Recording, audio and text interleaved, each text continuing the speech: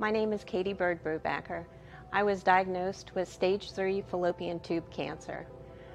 Fallopian tube cancer is very similar to ovarian cancer. It's the most deadly of the gynecological cancers. I was diagnosed in September of 2017. When I was diagnosed, I had surgery, full hysterectomy, and part of my small intestines resected. I went through 6 rounds of chemo. I went through a clinical trial that was 3 years long for a drug called niraparib. It was approved by the FDA to prevent ovarian cancer from coming back. So it was approved by the FDA for reoccurrence not to happen. I took the niraparib to make sure that the cancer didn't come back, and I took it for 3 years. And I can say right now that I do not have cancer. 6 months I've been drug-free.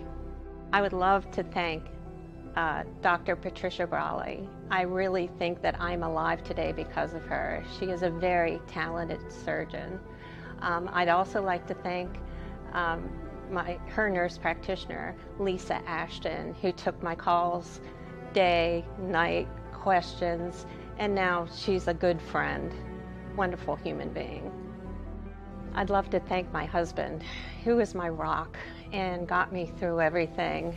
He supported me when I left my job because I just didn't have the energy to work any longer.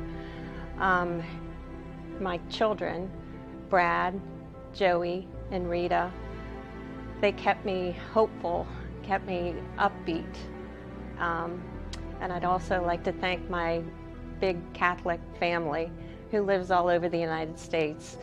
When it was my bell ringing time, they made a collage of pictures of everyone in Team Katie t-shirts, sending their love from all over.